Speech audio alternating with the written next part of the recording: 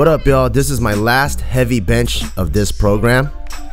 After this program, I'm gonna drop the weights significantly, and I'm gonna start progressively micro-loading again, and hopefully it'll get me ready for Worlds in November. So for my main set, I'm doing 5 sets of triples, starting with 315, and hopefully I'll be able to end up at 345 depending on how I feel. This is 335 right here, and the main goal of my current program that I was on, I just wanted to be able to be really comfortable at 335 at any time of the day, whether I take a shit or bust nuts or any time of the day, under any condition, be able to hit 335, and I was able to achieve that with this program, so I'm pretty satisfied. This is 345. Second rep was a grinder. I probably should have put that away, but given everyone was cheering me on, they're like, you could do it.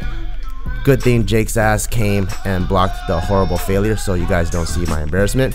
So I dropped the weight back down to 325 to finish off my 5th set of triples.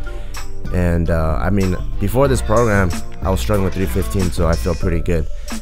After my main set, I usually like to do 1 or 2 sets of just pause benching just to get comfortable at the bottom, get used to bracing really hard, flexing my lats, pushing my belly against my belt, and being really comfortable out of the bottom before, as soon as I start lowering the weights towards my stomach or towards my my lower chest, I would always feel my entire body just cave in. But now with practicing all these 5-second, 6-second long pause benches, I'm really strong and comfortable at the bottom.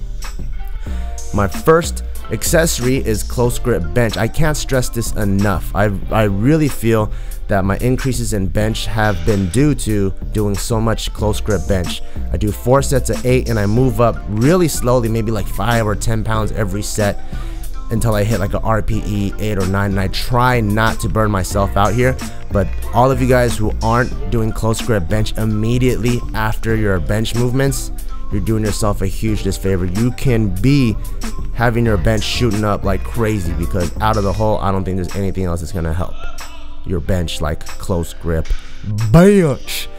Then I move on to some overhead presses. By this time, I'm tired like a mofo, so I just keep it at like 135, maybe 145. I don't got that Matt Ogus shoulder strength, so.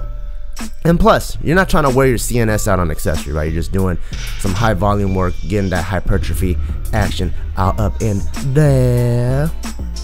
So I do 4 sets of 8 of these, remembering to keep my core tight. And every movement that I do after the bench, I try to think and try to figure out how this mimics the actual benching movement. Like, do I use leg drive? How do I squeeze my glutes? How do I arch my back? And I try to practice that so that all of my work after the main set can still apply to my main set. Finally, I finish everything off with some skull crushers. In terms of having a big bench, you can never have strong enough triceps. You just can't. So after that, I was killing some triceps, and it looks good for the summer, so gotta blast my arms up. That's it for this video. Like always, if you like Barbell Brigade apparel, please go to barbellbrigade.com to get your freshest, dopest apparel needs for the gym and on the street. Peace. So everyone always asks me what my pre-workout is, and so I decided to show you guys. It's a top secret thing. You can't even get it at GNC actually, or bodybuilding.com.